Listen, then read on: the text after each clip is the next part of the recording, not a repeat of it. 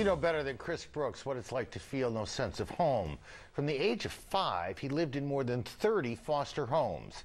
He aged out of the system when he turned 19, and it hasn't always been easy since then. He was homeless for a while, but eventually he got his GED. He's attending college now and also works at the Nevada Partnership for Homeless Youth.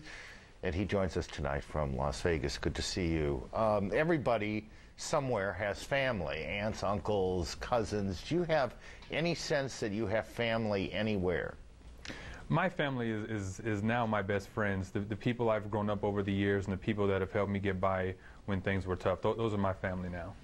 But you have no cousins that you know of, no uncles, no aunts anywhere? I have, you know, just like everybody else, I have family. The only thing is I don't know most of them. I met my dad and his side of the family about 2 years ago, and we stay in contact every now and then, but it's after not living with someone 18 years, I don't know what it's kind of disturbing to have family. I'm so used to not having family. Yeah, actually, you said to us earlier today that when you grow up the way you grew up, that you tend to shut down, that you become very inward. I think you said, I didn't let anyone in, or I don't let anyone in. What did you mean? Well, what happens is in my situation, I was shuffled through over 30 different foster homes, group homes, and institutions. And so I would start to get attached to people, and then I would lose them. I would get attached to somebody, I would lose them. I would get close to someone that I would think was a father, and then I would lose them.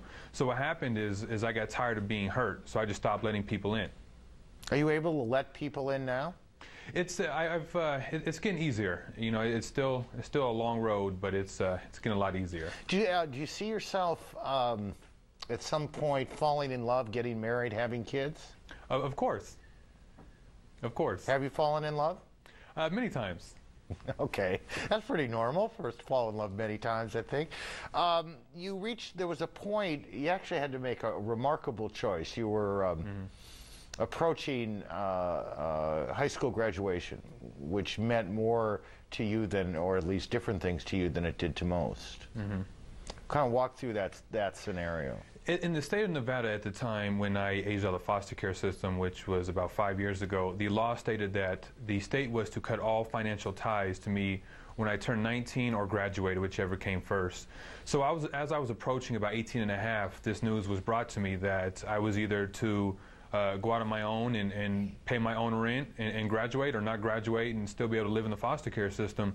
So I had to put off my dreams of graduating that I worked so hard to. You know, going through 30 different foster homes also means that you go through 30 different schools, you go to 30 different doctors, you go through 30 different neighborhoods, 30 different friends.